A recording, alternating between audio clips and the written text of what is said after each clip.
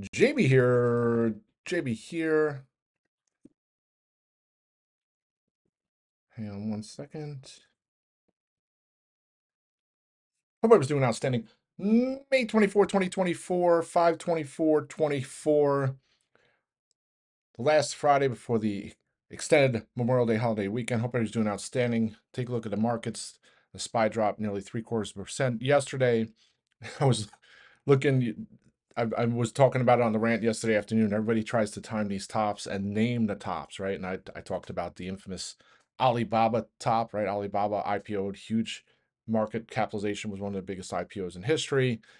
And there's been all these moves over the years that are symbolic of a top. And then what happens yesterday, NVIDIA, well, not yesterday, the day before, NVIDIA post one of the better quarters that you could imagine. At least if you had painted a picture of this is what NVIDIA needed to report and guidance and all that fun stuff, and you said that that's what they needed to do, and they did it, and then they had the 10-for-1 split. So if you had told me the stock was up 9% and then the market would be down the S&P would be down three quarters of a percent, I would say no, that's probably highly unlikely, but that's what happened. So today, NVIDIA is gapping up again, up nearly $12 in the pre-market, up near 1050. And do we sell the gap? Is the market going to reverse the morning gains? Definitely going to be interesting to see how today plays out into the long holiday weekend. Going to be lots of headlines around this NVIDIA top. I'm sure there'll be more chatter, especially if we get a reversal, the market sell off. So watching it, if you look at my chart here on the SPY, the 525, let's see if I can post it in here. It actually came up and hit that support for somehow. So we'll see if that holds today. On the flip side, 529 looked like resistance. So if we get up there, maybe we can break through. But nothing has really changed, right? It just seems like people use it as an excuse to sell. The other indicator I was watching over the last couple of weeks was that amount of stocks over the 50-day moving average on the S&P. That dipped back under 50%. So probably want to see that kind of either hold here or reverse. Otherwise, maybe there's going to be some kind of pullback. I thought maybe 540, 545 on the SPY. Certainly not going to rule out the possibility that maybe we have a little weakness here, a little pullbacks and profit taking. So especially on the big run we had, May started out with only one red day up until the last couple sessions, right? So one, two, what was two, I mean, well, 3 red days on the SPY right now, if you include yesterday. So individual names, and I always talk, my new acronym is ABH, right? Always be hedging. I'm not, I'm in call positions. So at the same token, I want to be able to alleviate some of the premium kill on some of these moves to the downside. So, I always talk about some of these, the chip names. I look at Broadcom, AVGO, MDB. Those are typically my favorite names to at least play for short-term downside. Weekly strikes just to make some profits to offset some of the losses on the calls. So Snow reported great earnings on Wednesday, gapping higher yesterday morning, and then it just reversed all those gains after the open. So you take a look at names that would be sympathy moves on that would be MDB. So I actually thought it would trade much lower than it did.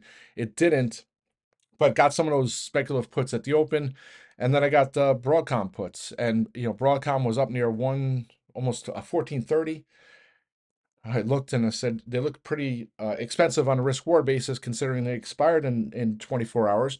But I thought if we do reverse, and we've had some of these sell the news events where the market goes green to red, which is my least favorite scenario, that some of these names pay off pretty well on the put side. So Broadcom actually paid off. So I was able to lock some of my puts in for over 100%, and then it kept dipping 1378 or so. Locked some more in for a little over 400%. I still held a couple into today because I think if we do get a reversal, Broadcom AVGO can test that 1350 handler. So that's kind of the thought process there. Same with MDB. It's not going to take much for it to get down to 340 or so. Closed down 1.7% yesterday.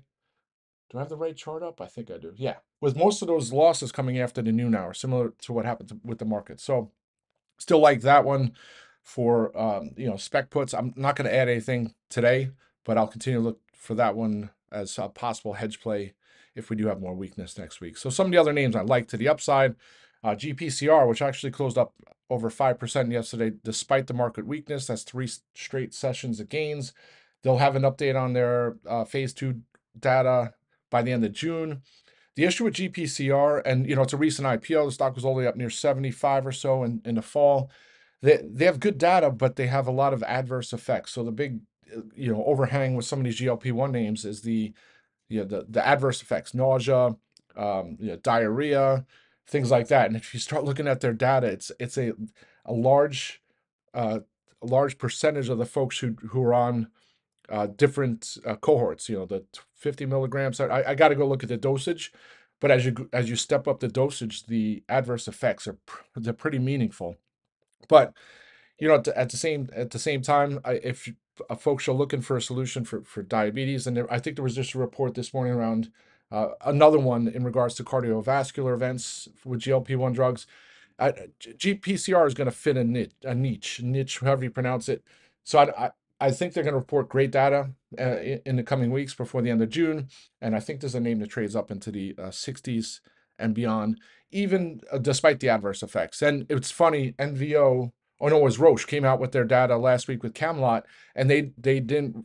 It wasn't as uh, they didn't really talk too much about the cohorts, the different dosing, and then they didn't talk about the adverse effects, which are the two key points of GLP-1 drugs, right? The higher the dosage, you want to see how those adverse effects are. And rants for other days, but really like GPCR in the coming weeks. The calls are expensive on the June strikes only because of the potential data and binary event. Hopefully that data comes out soon. Um, I talked about a line on the watch list, post on watch list yesterday morning, talked a little bit about it on the rant. Uh, sells off nearly 3%. It's setting up here. It's almost got a pincher. So that's when, let's see, the ADX and the PPO come together. I can post them in here. But at some point, it's right at the lower Bollinger Band as well. Lower Bollinger Band's 252.46. It closed at 252.39. So 7 cents below the lower Bollinger Band. I think it sets up for a nice squeeze bounce play. I've talked about it's a fundamental play, no debt, $900 million in cash, 150 million accelerated share buyback program. This is a name that's not going away. They have a huge international growth story and runway. Really like a line. So at some point, I'll look to add some strikes. I was looking yesterday. Thankfully, I didn't pull the trigger, but you're looking, 6 straight sessions to the downside from 285. I think it offers a nice bounce opportunity. So that's a line. We're not going to talk about EMVX. Was it down 9% yesterday? Uh, it's down on the week. I've had nothing but peace and quiet since I blocked all the folks who were attacking me on FinTwit. Um, I'm all about having folks who give me different information, right? So I'm not going to agree with everybody on Fin. That's just how it works, right? I'm not going to agree with everybody. Everybody has an opinion, but then once you cross the line, that's where, you know, I at some point I had to say I'm going to block these folks.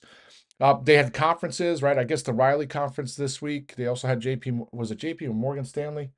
So I'm not going to talk about ENVX. Some of the other names that I've been watching. Hang on one second, folks.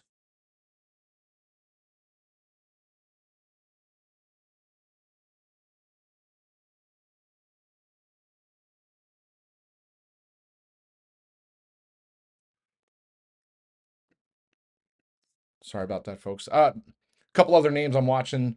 IIPR and the cannabis names, they fell off yesterday. IIPR, I think, was down 3%. The bad is my June strikes have went into the red despite being up nearly over 100% start week. The good thing is the July strikes are pretty inexpensive on risk reward basis, so I may look for some 125s there. Fiver under. I keep talking about that 200-day moving average. Finally broke through that end of day, right? So it was 25.40 for most of the day into the 1 o'clock hour, and then just sold off. Still like that one for upside. iRobot, I mean, not much I can say or do there. Probably needs a catalyst. Maybe it's going to be another CEO buy, maybe a little bigger than his most recent one. And I think that's it. Don't forget, folks, it's a holiday weekend, so markets closed on Monday.